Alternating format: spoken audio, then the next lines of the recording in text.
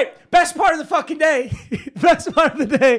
Can we please talk about Eli Apple? Oh my God, he's so poverty.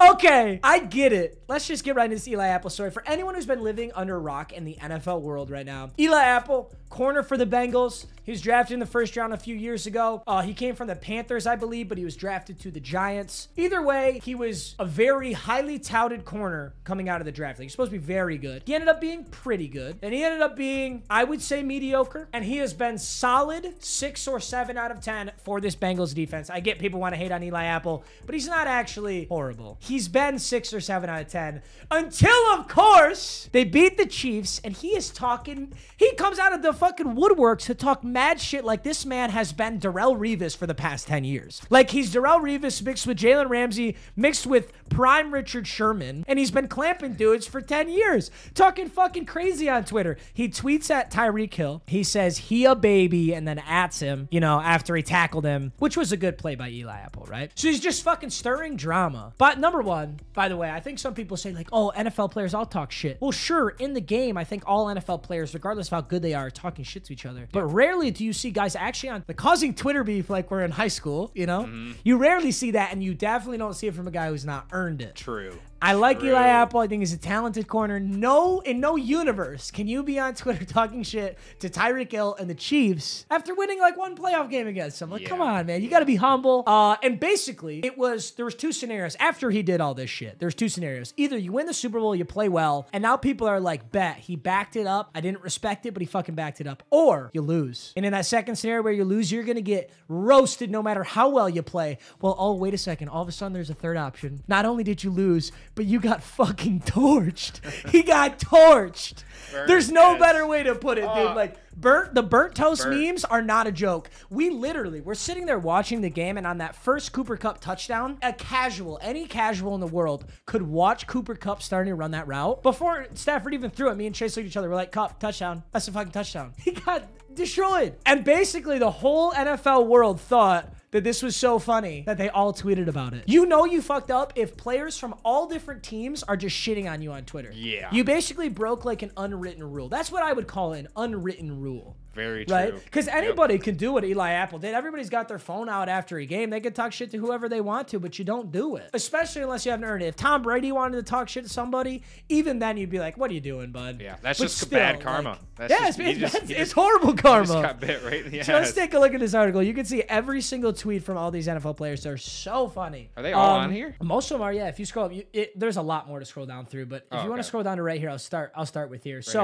Cooper Kupp finishes the game with 2 touchdowns. He wins Super Bowl MVP, and for some reason, Eli Apple was mirroring him. And also, he's in single coverage on that final play, which, to be honest, I'm not even that mad at Eli Apple. There's very few people who are going to guard Cooper Kupp one-on-one in that scenario. It's just hilarious that it was Eli Apple. It was just a dime, too. Literally just watching that, you're like, bro, that better not be Eli Apple. That better not be Eli Apple. Turns around, Apple on his jersey. You're like, oh, I'm smoking that. I'm smoking that Apple pack, boy. I was so happy when it was him. Oh, my God. While with the Giants, Eli Apple's teammate at the time, Landon Collins, who's a fucking stud, referred to Eli Apple as cancer. Oh, wow. In 2017. He was eventually suspended by the team for a pattern of behavior that is conduct detrimental to the team. Wow.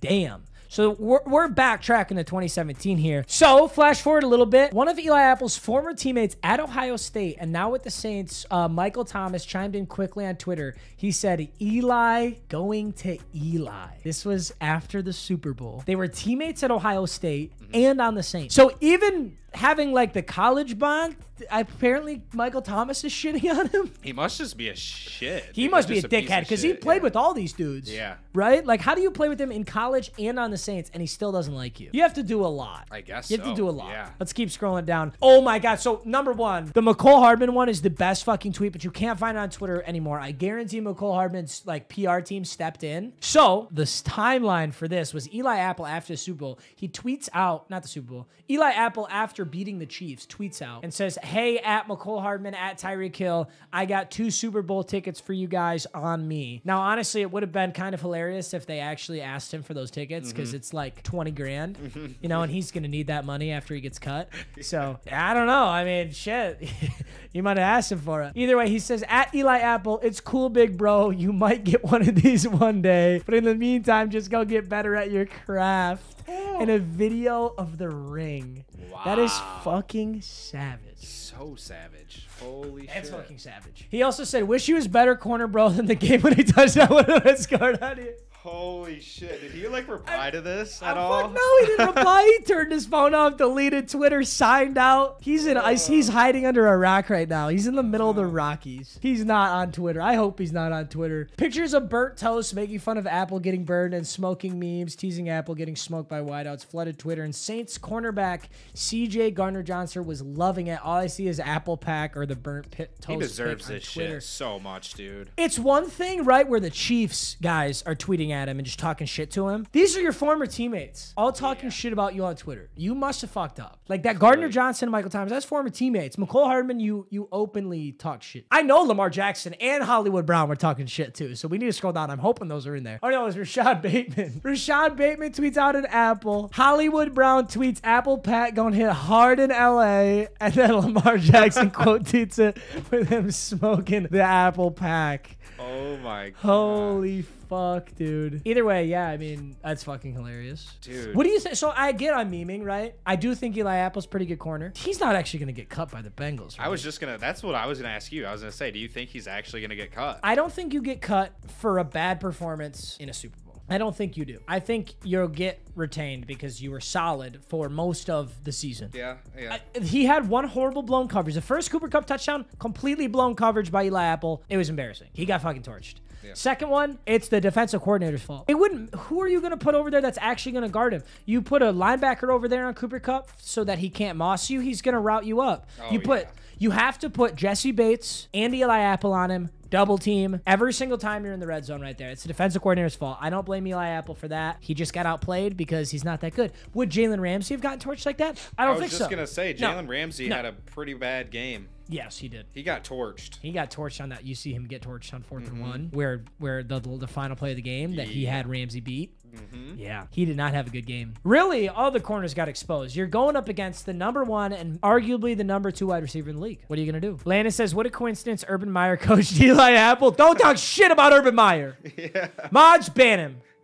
Right fucking now. I'm just kidding. You know, old heads are going to be fucking pissed, but this single season by Cooper Kupp is better than any single season Jerry Rice ever had. I'm sorry.